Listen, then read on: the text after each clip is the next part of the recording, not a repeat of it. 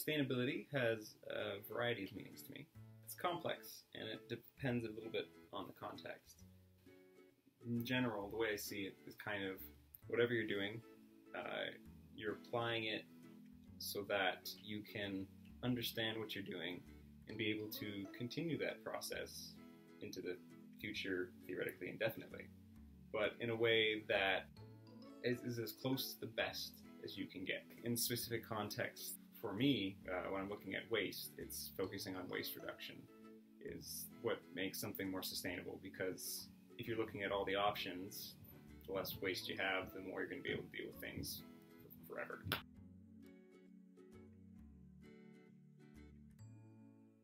The motivation I think we should have, let's go with that, is that it makes everything better.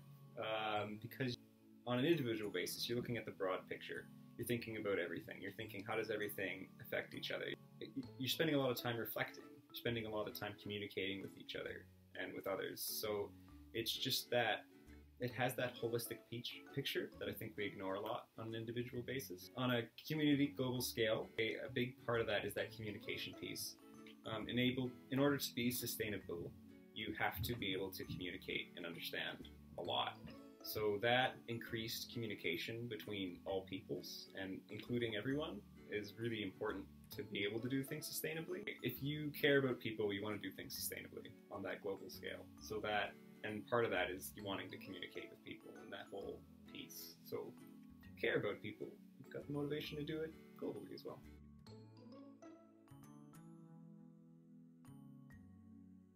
Big project I'm working on right now is the furniture swap. We've been creating an online furniture sharing platform for the university departments on campus, and with storage space and creating a whole system around that. It's a huge waste reduction initiative where we're trying to prevent the furniture that we have from going to landfill and instead being reused. I've kind of been at the heart of this. The previous sustainability coordinator is also something that was floating around in their mind. We've got Dave Horn in the stock room, and he deals with the material handlers. So they're the guys who move furniture and all kinds of stuff around campus. And previously we had a different sustainability person. Forgot what his title was, but yeah, his position doesn't exist anymore. But he got the website space for us, and then I've been kind of making it all not broken. So there's a lot of departments and people on campus who are working on campus who don't have all the resources that they need or should get, or the budget for them, and we've been having people use this swap program to get really nice things.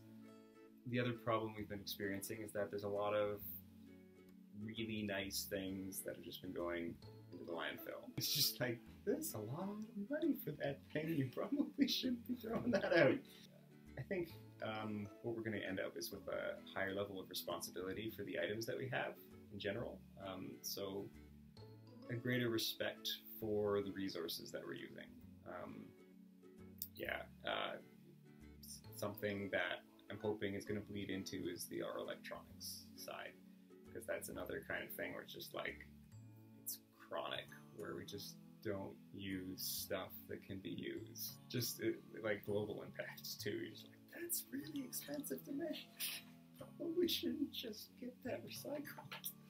There's a lot of stuff that can't be reused on campus we're trying to give away to the community for free. So we're hoping for more of a, I think, large impact, a community understanding, more of a sharing culture around our resources.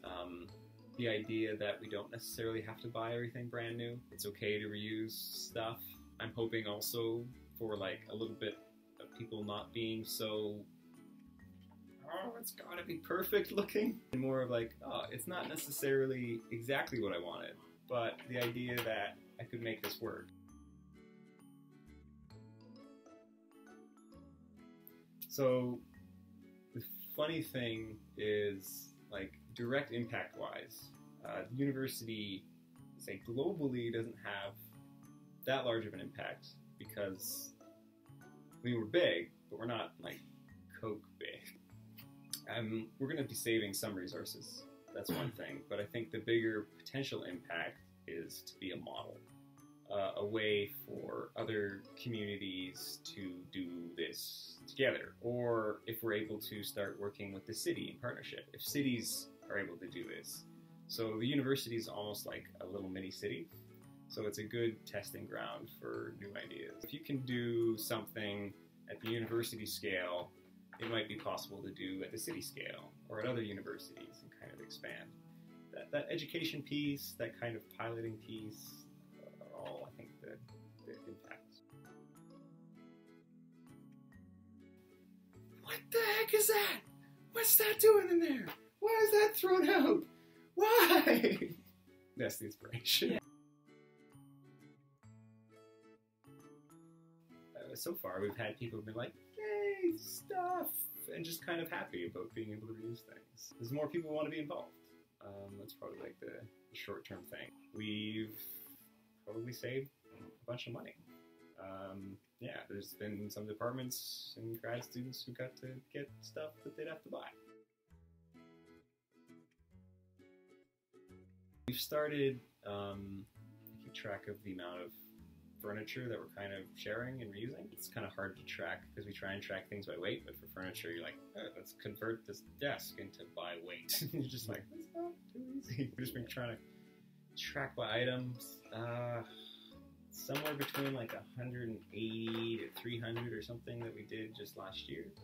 So that's kind of the more measurables right now, and then we're able to see like how many people we've helped, probably like 40 to 50 in a year or something, or more.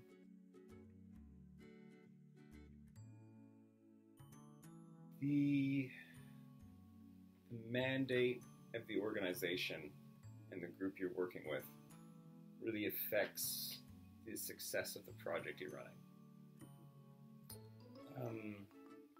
Small scale, sometimes you can kind of ignore that effect of the institution. But when you're trying to do something that affects the entire organization, having the mandate of the organization be aligned with it is really helpful. So that's kind of like the point that we're struggling with right now, is kind of scaling it up. Basically, it's just like, we need some resources put into this to make it happen. And the other thing too is, if it's just one project versus I'm doing too many, it's a lot easier. I've just started up a composting program at the same time right now. So yeah, that's happening. The rest of the office stuff at the same time. So it's challenging. Money wise, we're not great at the moment. We just came out of like, I think 2 years ago or something, like the board. So from high up, they just cut a whole bunch of funding for sustainability and just like said, oh, we don't need that office over there, whatever. So we had 2 offices, and one of them's hidden here with me. So physical resources is kind of started footing the bill a little bit. So that's not going to carry on indefinitely, and that only broadens sustainability so far, because physical resources is kind of like a physical environment kind of thing, and only the stuff that's going to help us save money. Whereas for broader impact, you need that broader kind of mandate, where you're like, that thing's not necessarily going to directly save us money, but it gives you that broader picture. So if you've got that broader picture, money isn't everything at a university. Without the professors, without the culture, without a lot of things, it's not the same place, even if you have money. Like, you've got new students every year, so there's all these constantly changing factors. And if you don't kind of say, like, this is something we value, you're not going to invest in all the ways you should. You're not going to do the sustainability that involves thinking about culture, and then thinking about social justice, and thinking about how does the environment relate to our culture and our social justice and all these kinds of things. How does planting trees affect students' ability to study, and does that make it more sustainable, and all these kinds of ideas.